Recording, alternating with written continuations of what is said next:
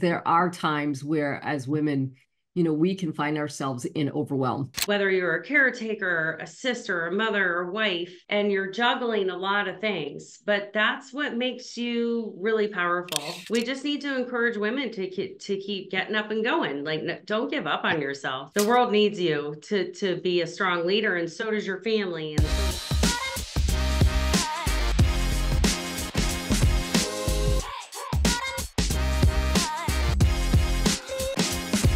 Welcome back, Slay family. We are here with a woman who is taking leadership to a new level from Roanoke, Virginia. Help me welcome Ms. Sheri Winesett. Sheri, thank you so much for being here.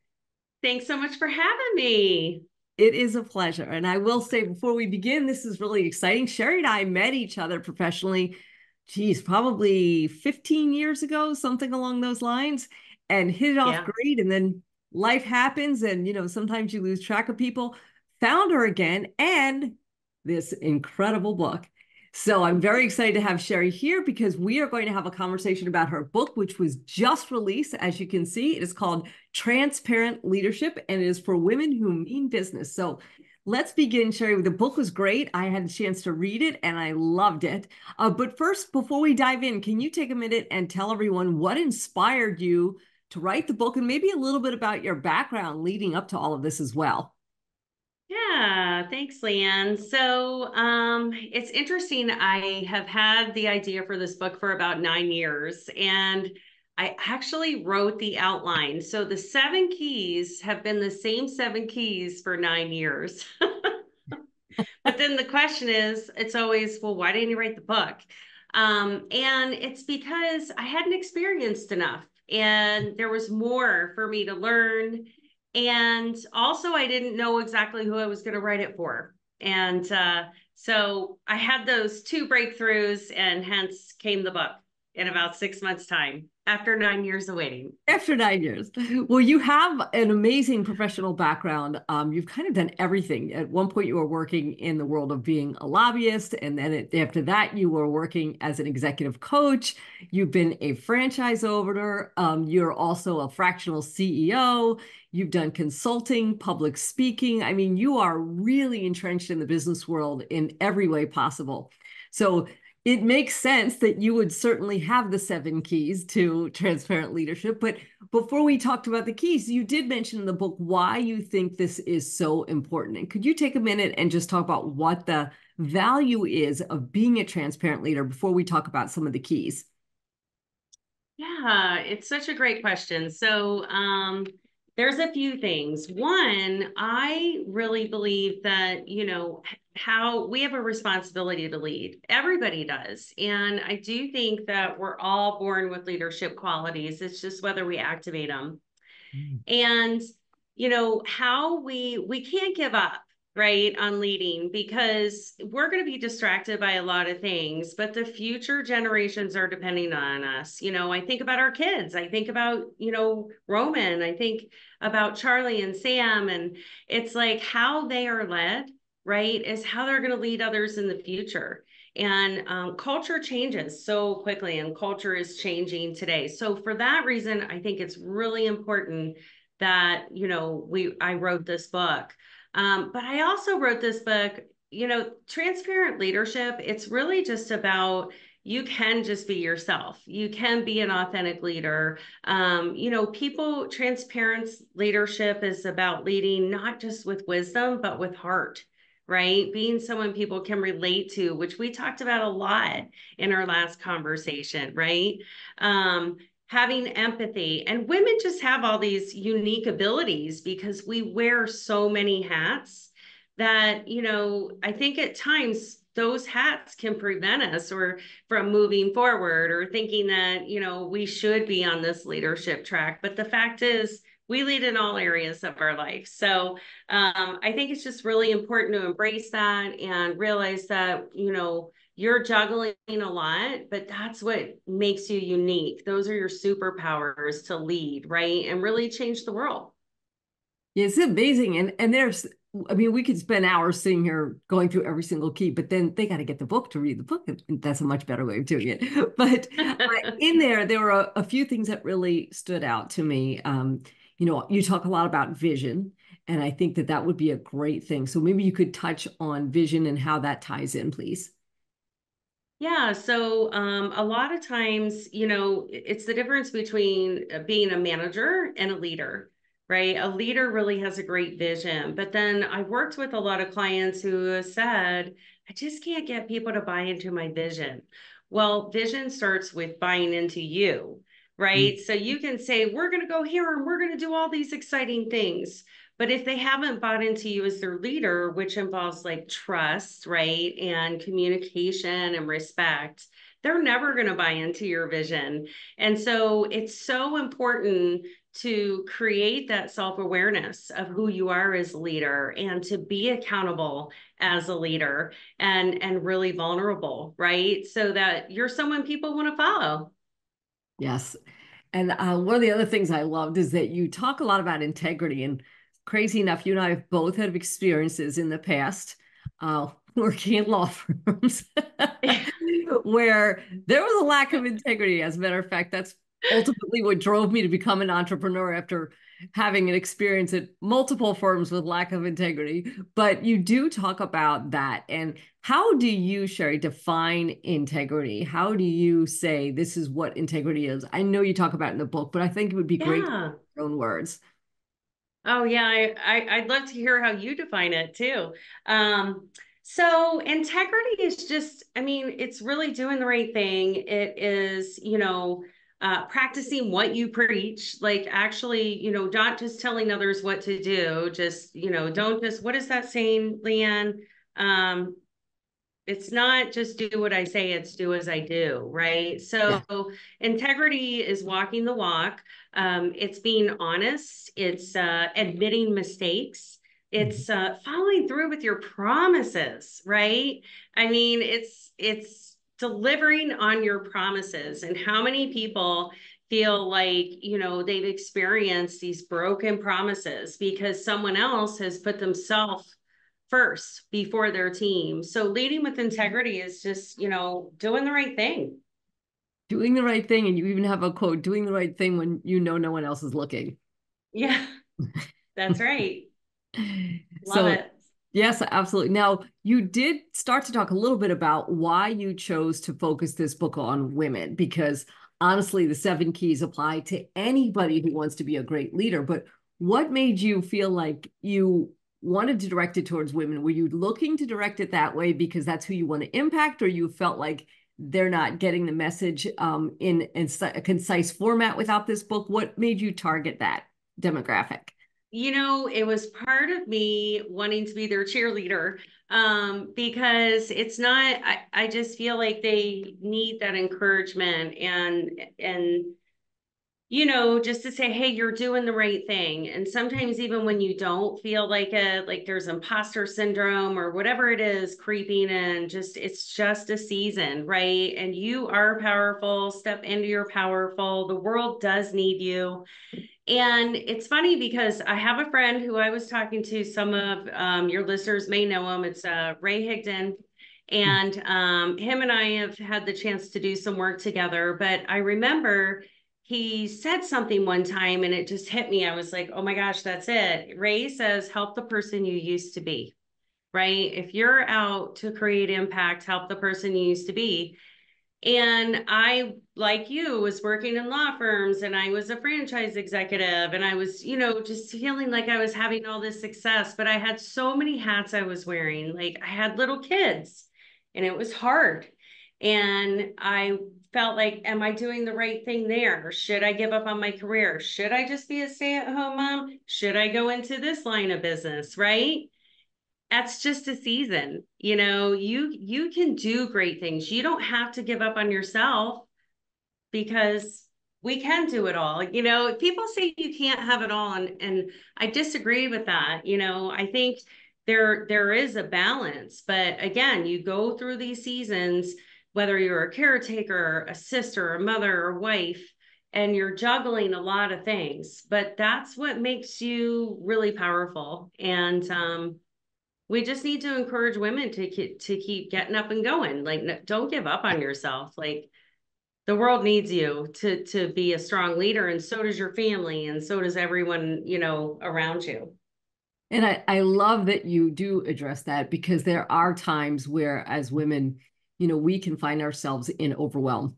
Maybe when your kids are little, or maybe it's when your kids are in sports and they're in a traveling league, or, maybe it is when you find yourself taking care of a parent and it's easy to try and do everything perfectly, realize that you can't, and then start taking yourself off the list and putting everyone else's needs first. So Yeah. you have a young daughter. What are your hopes that your daughter will learn from this and who she'll become out of the lessons that you're clearly passing on to her? Well, I hope what she'll learn is that I wasn't just a bossy mom. I was a leader. But no, sometimes leadership can be confused for bossiness in women. I hope that, she's strong and she's independent. And I just hope that she continues to be strong and confident, as a leader because she's 15. She's going to go through a lot in life. She's going to ride that roller coaster, right, Leanne? We used to talk about the entrepreneur roller coaster. Um, but I just want her to continue to be strong and confident in herself as a leader.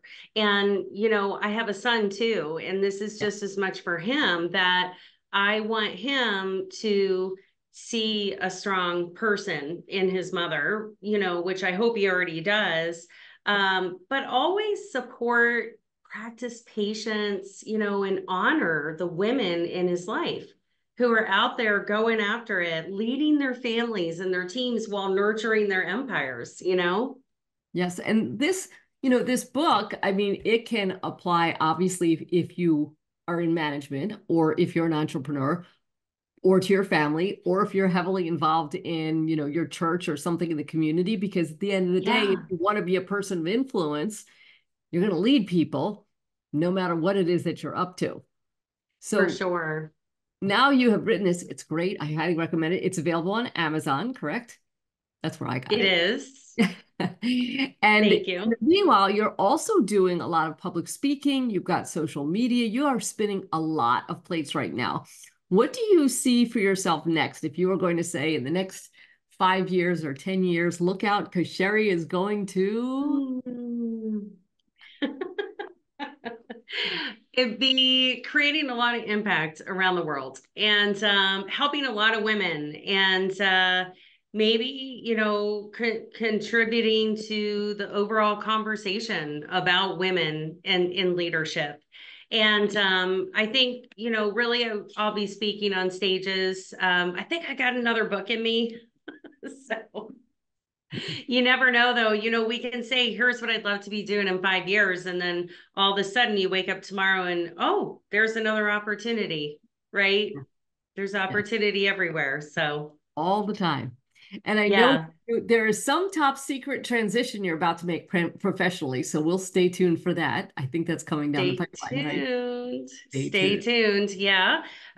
Get ready to make some pretty cool moves that I think are, again, going to really help me have that global impact. So, and, I just appreciate you so much, Leanne, just reconnecting with you. I mean, Oh, such a joy to you're not find bringing this up. You're like, you guys, she's saying this is all about you, Sheri, and she's you. just such a generous person. But when I met Leanne 15 years ago, I was in need of a mentor. And I've been really fortunate to have a lot of female mentors in my life. There were probably, gosh, right now I say a lot, but I think it is a lot for women. I had 3 female mentors. How awesome is that? Leanne was one of them. And I've been living a long time. So that says a lot. But you've always made a great impact on my life because I always felt that you were an authentic leader, that you really cared about people. And man, you were always going after it, and you still are. And I love that. Well, thank you, Cherry. Sherry, I love the book because, we all strive to be our best and we all fall down, we all make mistakes, but to Yeah. me, it resonates with who I would like to be as a leader. You know what I mean? And that's who I was seeking when I was looking for mentors. And honestly, I had one good female mentor in my life, and that's really it. And it's mostly been men. So the book just jumped off the shelf to me, so to speak. And I think the more So that we can great. empower women like that, look, there's nothing wrong with being a woman and having a male mentor, but there are times where you wish somebody would understand you, you know? Yeah. Or And just like you could say, oh, this doesn't look so hard, or, when you're having a bad day, or I think too, Leanne, I'm just so glad you brought that up because it's so important that we continue to mentor. yeah, And I don't see a lot of it today, but I hope it's coming back. Think about the people who mentored you, even if it was that one person, and they could have changed, the whole trajectory of your life or your career, whatever it was. And then who can you give back to? I think mentoring is just so important. And I do really think this generation is yearning for it. Like they are I agree. thirsty to be mentored, even though that's not necessarily the narrative. That's not what I've seen. They're willing to learn. I agree with you so much. And it's funny because, years ago when I was building my business and my son was a newborn, like he was really little, and I was exhausted. I was trying to juggle being an entrepreneur and, getting up every couple hours. And I looked around, all the people mentoring me were men, but I knew one woman, and I called her up, and I just needed someone who I could talk to who had been in my shoes. So, I love that you are doing this because it's not just about the seven keys. It's about creating another force for women to be uplifted with through the book or just this conversation. All of us have been through experiences. Who can we reach out to and who can we make a difference for? So, as we wrap up, I know that you have a lot of plates spinning. I think on rare occasions you do coach people, but it's very rare. But you are doing public speaking as well, correct? Yeah, absolutely. Yes, I do coach a couple of clients. I love working with women who are maybe looking even for transition. I think my next book's going to be on transition. You mentioned that at the beginning. Sheri's done a lot of things, and it's been super exciting. And I want to talk to people about transition because you may need to transition your life to adapt to what's going on in your life, right? So maybe we can write that one together, Leanne. I think we should. And I mean, if you look at what's happened, I think that some of the biggest transitions actually came out of the pandemic. I mean, the whole way people work and operate, that is something that'll never go back. I mean, the whole working remotely and Zoom and all of this was not possible years ago. So, as horrible as the pandemic was in a lot of ways, it opened a tremendous amount of new doors in the business world and the leadership world as well. It totally did. And what's really interesting, it's timely that we're talking about this because I saw this statistic today that actually said most companies now are requiring people to come back into the office. And that's really hard for those who have been working, at home during COVID, but they're actually demanding it. So I really think people are at a crossroads and they need to know their options. Yeah. They need to at least know what they can explore. Like, okay, I can stay on this path, or maybe I can, go this hybrid option. Maybe I'm going to become an entrepreneur. Maybe I'm going to, take control of my destiny and do my own thing. I think that would be good for another episode. Yes, so stay tuned for that one. Now, if people want to follow you, can you give out your website, social media, everything so they can find you? Yeah, sure. So it's basically front/ Sheri Winesett everywhere. So on Instagram, it's Sheri Winesett. That's how my name is spelled here, SheriWinesett. I'm on LinkedIn, I'm on Facebook. And, it's interesting when I have to give out this information, when I'm being interviewed by lovely people like you, I'm like, should I change my name? It's No, like people can't spell that. It's or my handle. I think it's easy. Leave it. It's fabulous. It's great. And then the book again is available on Amazon. It is called Transparent Leadership for Women Who Mean Business. It's a great, simple read where it breaks things down. It's not, too wordy. It's perfect. It's like the perfect guide to taking yourself to a new level as a leader. And also, if someone is in a position where they are transitioning, Sheri, I just want to mention this.